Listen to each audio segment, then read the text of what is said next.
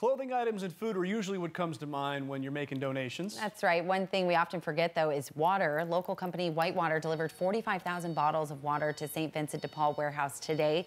The nonprofit plans to use the water bottles to stock their dining rooms and emergency water trucks. They will also pass them out to homebound individuals. The unique donation is often an overlooked item in the wintertime, but Whitewater company owner Chris White says this is a need year-round. Nobody's thinking about water right now. It's holiday, it's turkeys, it's Christmas gifts, it's traveling, it's family.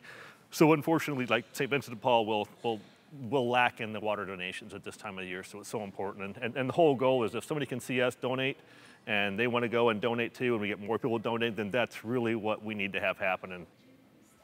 While this is a large donation, White says this is just a Band-Aid, and he encourages everyone to make donations no matter how small.